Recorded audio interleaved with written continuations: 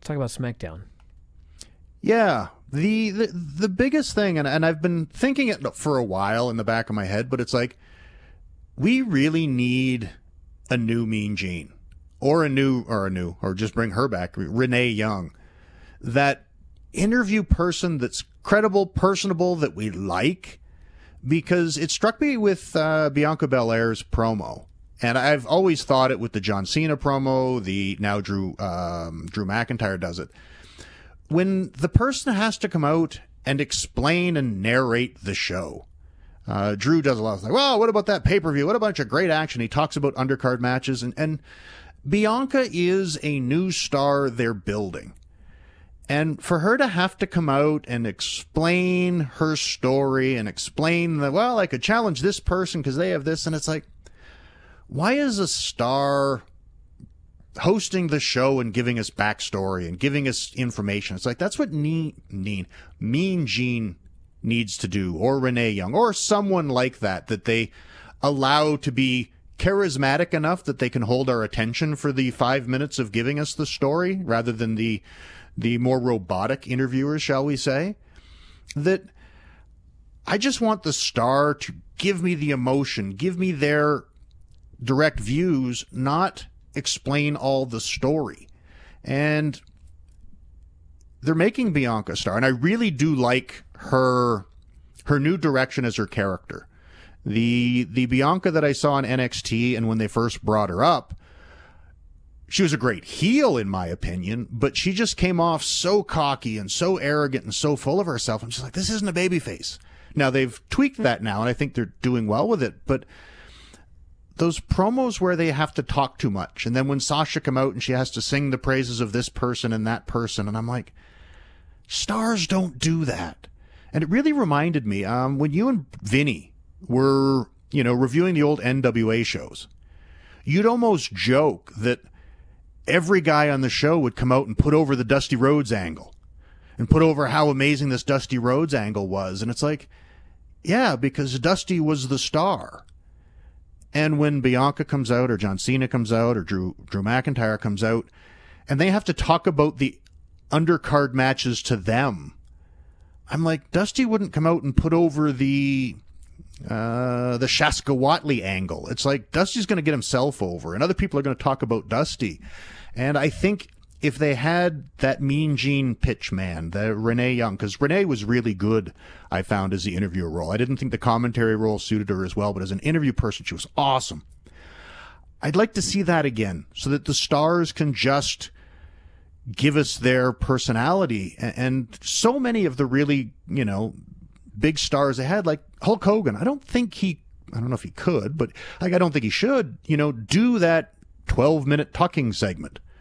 Hogan was always best when he could just do his, I hung on the Titanic for 40 days and 40 nights. And it's like, it would be like a minute and a half of complete insanity rambling, but it's like, there was intensity, there was charisma, there was Hulk Hogan. And I think we need more of that. We need stars. And I think having a Mean Gene / Renee Young would really help the shows out. I was watching this thing on YouTube the other day. It was Christian and Randy Orton and Miz all talking about the history of the Intercontinental title. It actually was really good. And like a table for three thing? Yeah. Oh, okay, yeah. And the host of this was Kathy Kelly, okay? And by the way, I was actually looking up the list of WWE interview women because I knew her face, but I, for the life of me, couldn't remember her name. Because if you watch the shows, they're all so absolutely interchangeable, which I've mentioned a million times. By design, not them. Yeah, but the funny thing is, like, they hire actual talented women with resumes, and they have them do a job that literally any model could do with zero experience. Like, you could find a really attractive woman who dropped out of school in the 8th grade, and, like, as long as she could read, she could do the job of these other women. It's like, well, why do you hire these women? But the point of this is, so Kathy Kelly is hosting, and I was fucking blown away She was awesome. She was fucking unbelievable on this thing. And she's talking history. Like, off the top of her head, she's running down these things, and Miz, you won this belt, and you beat this guy on Raw 1000. And, like, the wrestlers are fucking, they have no idea.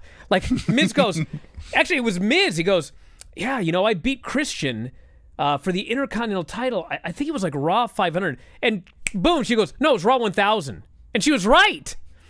And I was so impressed. The show was actually really good, but I just watched it. The stuff on the network that very few people see are usually quite awesome. Well, yes. But, I mean, I was just watching, and I was going, fuck. Like, I know, I mean, the worst, the absolute, I know everyone always talks about Dasha, okay, but she's long gone. The worst by far is Charlie Caruso.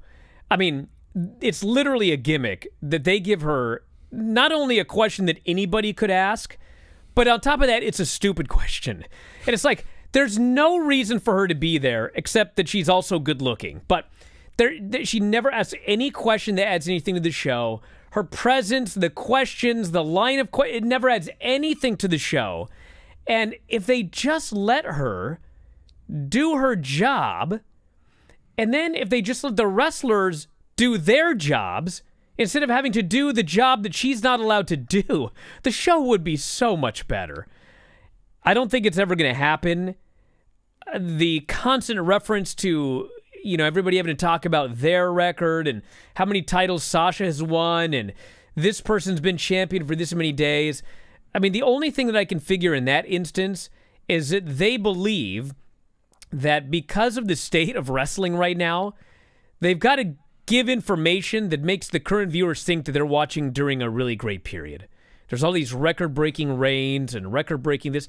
And the funny thing is, to the real hardcore WWE fans, I mean, a decade from now, they probably are going to look back and look at this as like a glory period. As fucking crazy as that sounds, I honestly believe it, because the other thing, I won't take up too much of your time, Lance, but as I was watching this thing on the Intercontinental title, it like auto-played into this other video, and it's this bro who's like reviewing one of these replica belts from WWE shop. And it was the Intercontinental belt that you held. The one that looks like a penny. Okay? So this fucking guy is like going over this belt and the history of all of these former Intercontinental belts. And I swear to God, he goes, you know, most people really love the Shawn Michaels, Bret Hart, Mr. Perfect version of the Intercontinental title. But to me, this was the greatest Intercontinental champion design of all time. I was like, what? It was made by the machine at the Space Needle where exactly. They like twist the thing, you put the fucking penny in there. But the point was, he was a guy who, when he was a kid, that was the belt that he grew up with. And so to this day, like, to him, that's the greatest design there ever was. To me, it's like, it's fucking madness. But I do believe that there are a lot of fans that got into wrestling in probably the last decade or so, and they're going to be like, man, you know, the CM Punk was the greatest promo ever, and everyone in this period, they just broke all these records, and the women were the best ever, and blah, blah, blah. That's what people are going to remember that grew up in this period. Well, everyone does, what's the word I'm looking for? They romanticize. They romanticize their childhood and when they became a fan. That happens for sure. But again, I'm perfectly fine with them relaying that knowledge to the fan base. But again, that should be the interviewer's job. Similarly, you know, when they do the backstage segments and, you know, the guy comes in and is like, hey, you know, I know last week in that Royal Rumble match, you know, I was number 32 and you were number 31 and I came in and did that. And because of that, I want to challenge you. It's like, no one talks like that. Like, you're talking about something that happened between the two of you, but you're giving details about it that if he was there, he would know. But that's where if there was a Mean Gene that was interviewing these two people or came into the locker room, he could do that with the, well, hey, Miz, I know you were really upset that Edge came in and threw you out of the Royal Rumble. It's like, what are your thoughts? But when Edge has to walk in and go, well, hey, Miz, I know you were upset when I came down to the Royal Rumble and did this in front of the WWE Universe, and it doesn't ring as true to me. And I wish they would find a different way to relay that information. And I think the Mean Gene is the guy. And like you say, the interview women they have, unfortunately, they could do the job. Yeah, they've been given the gimmick of bad interviewer rather than just let them be the interview. And I think, again, I'm guessing, speculating that, the theory was that, Mean Gene was a big personality and they don't want that personality to overshadow the talent. But I think, if they can overshadow the talent, that's an indictment of your talent. But I think talent would rise to the occasion if they didn't have to relay all the stats and information themselves, and they could just do the 1-minute promo of them being their version of, the big Hulkster with his, hanging and banging on the Titanic. It's like, I remember that stupid promo. It's like, it was a dumbass promo, but it got me excited for the match. What? If you're a big fan of these video clips here on YouTube, you're missing out on full-length shows. Down there on the bottom right-hand side of the screen, click that join button, and when you sign up, you'll have full access to all of the shows that we've got up on YouTube, over 300 at current count. Wrestling Observer Live, The Brian and Vinny Show, and Figure 4 Daily with Filthy Tom Lawler and Lance Storm. Hit the join button, sign up today. You can also click subscribe, and you'll always be alerted as to when new shows and clips are available.